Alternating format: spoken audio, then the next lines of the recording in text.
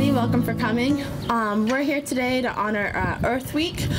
We want to kind of talk about sustainability. We have a couple of activities going on this week, and we have a couple of earth-friendly activities going on over by the tables. So our guest speaker today is James Corbin, and he's the advisor for the Seas Sustainability Club. So he's going to talk to you guys a little bit about sustainability. Thank you. Can you hear me out there? Yeah. Oh, good. Hope this is working. Well, thank you for coming, those of you who did show up. I'm sure there's a lot more who would like to be here if they had known we were going to be here for this day. I always support this kind of activities on campus, and hopefully we can get to have more. Up? Does that help? Okay. And we can have more of these kinds of things more often, not just for Earth Day. I wanted to just mention a couple things that we all know what Earth Day started as, maybe because it was because of environmental pollution going on many years ago, and people were concerned about that.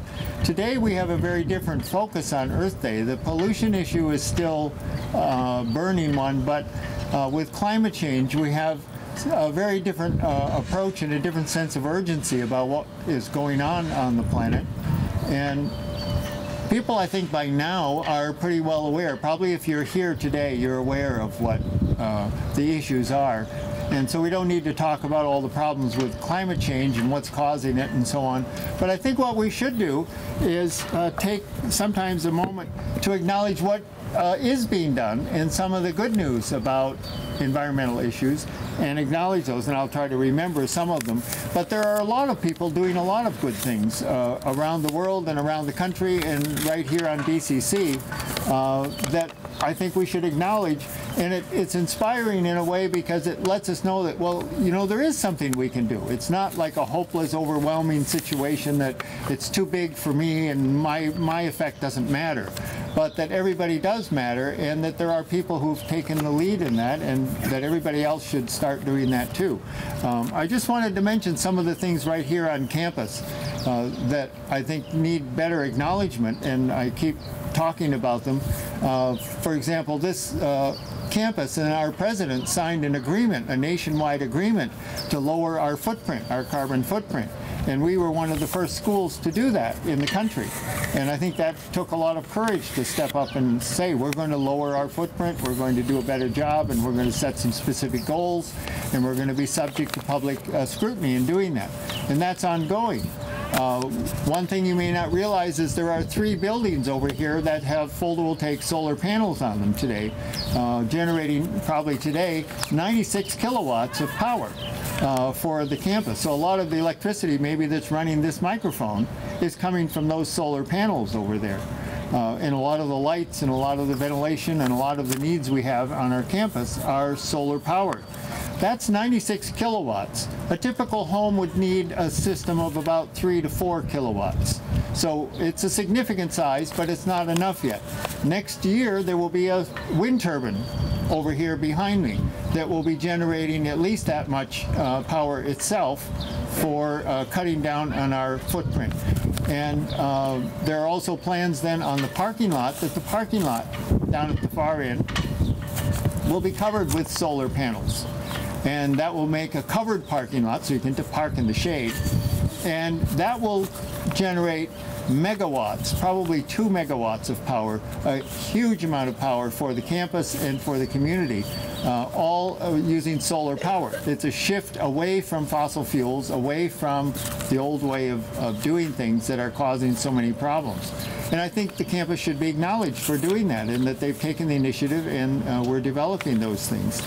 And there's a lot of other opportunities going on with recycling on campus. I'm sure you've seen the recycling things. We're trying to get rid of the plastic bottle vending machines and replace them with refillable containers so that people can get water and other kinds of drinks without having plastic bottles going everywhere when they're done. Even though some do get recycled, most don't. And that's not acceptable for a Earth Day sort of attitude.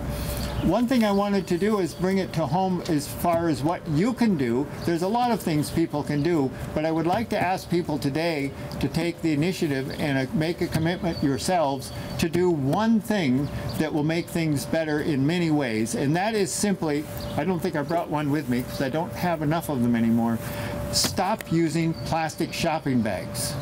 Forget plastic shopping bags. Why are they so bad? Let me see. I have a few numbers. We use about 1 million shopping bags a minute are used in the world. And they're used for a very short period of time. That comes out to about 100 billion a year in the United States. 100 billion shopping bags a year. There's a few going into that loom over there, I think. That's equivalent to 12 million barrels of oil. It takes 12 million barrels of oil to make the shopping bags that we use in this country every year. I don't even know what 12 million barrels looks like, but it sounds like a hell of a lot of oil that we shouldn't be consuming just to carry a couple of things home from the store every day. It would be so easy for everybody to use reusable shopping bags. Forget paper, that's a whole nother ball of wax of another problem. But reusable bags, and they're available now everywhere. You can get all kinds of fancy ones, plain ones, you know, whatever you want. They're available, and everybody here today should, in their own minds, stop using plastic bags. They cause so many problems in their manufacturing. You throw them away, you put them in recycling bins, they break down, they release toxic chemicals because they're made from petroleum. 7 of the most toxic chemicals known in the petroleum industry are in shopping bags. You see, that's where we put our food, right? Inside those toxic bags. So maybe that in itself would convince you to stop putting your food in those bags, as well as stop using them for the benefit of the environment. So I'd like to get at least people to commit to doing that.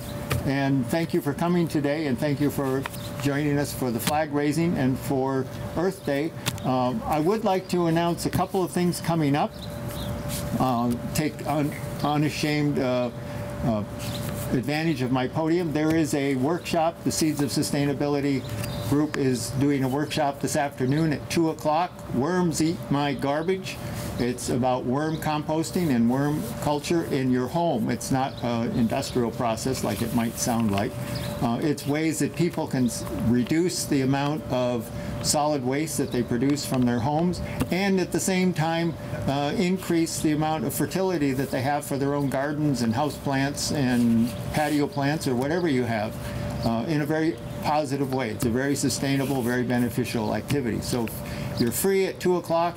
Right over here at E101, we'll have a 1-hour workshop showing you how to set up worm bins and do them at home. You'll love it. You'll love these worms when you see them. They're cute as anything. The other thing is, of course, Awakening the Dream is this Friday from 10 to 2 here in the staff lounge. You've probably seen publicity about that. That's a phenomenal sort of seminar workshop that goes on. We had it last year. It will be repeated this year. And if you have any questions about it, feel free to ask. But that will be this Friday from 10 to 2. And it's available for everybody. And that also fits in with our Earth Week, Earth Day, Earth Week activities. Okay, thank you very much. I appreciate you coming out on this nice day. And obviously, we got the best ones here today. Thank you. All right, everyone, I just want to say thank you for coming out, and I do have a couple of things to kind of announce. South Coast Serves is going to be involved in a lot of activities this upcoming week for Earth Week. This afternoon, it's the Sharing the Harvest program at the YMCA in Dartmouth. I have some more flyers for you guys to come take, but also another one's coming up this Saturday, April 21st, is Artworks in New Bedford. And these are all activities that are open to the public, and we try to encourage everyone to kind of go and take part in it. Thank you so much for coming.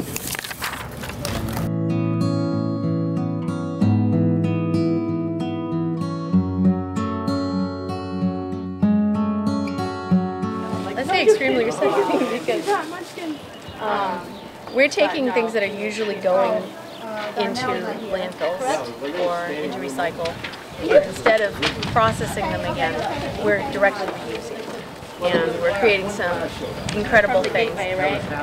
I like to make plastic yarn, and then you can take plastic yarn and you can use it in any fiber art. I crochet, so this is the kind of things that I make, but I know people who knit and they've worked with it and they have made some incredible things. I've done weavings with them, as this one is over here, with children on paper plates, and also in large group activities where people come up and add a little bit as they go, like this large weaving here. And you can even do little bracelets and things. So you can use it just like yarn.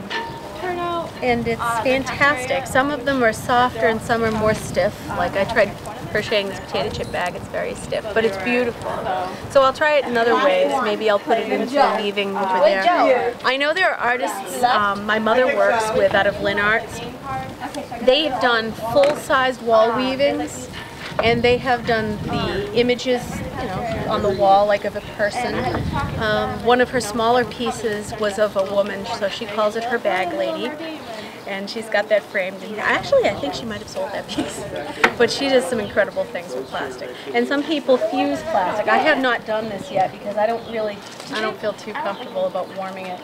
But they have layered it, and they use it almost like leather. You can stitch it, and they've created shoes. And some of the students at UMass Dartmouth I saw last year had created purses and wallets and belts and all sorts of things by fusing it and stitching it together. So I think that as far as art or fiber arts or things like that, the possibilities are endless, and it just keeps it out of the trees and out of the landfills.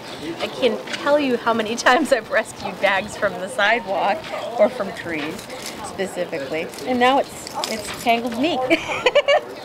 There we go.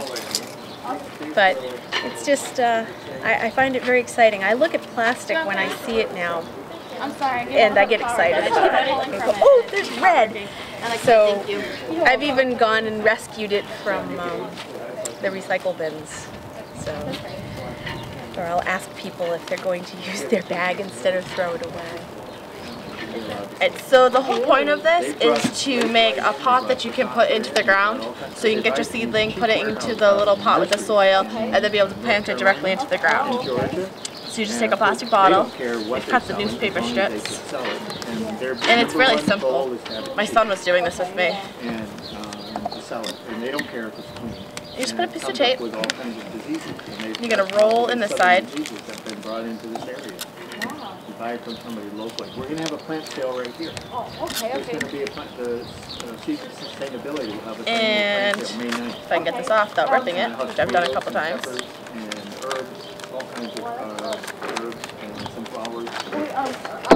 Just take a little bit of potting soil. So how do you know what's the good kind, what's the bad kind? Take my course. Okay. Oh, I can't OFD give up 114. Why?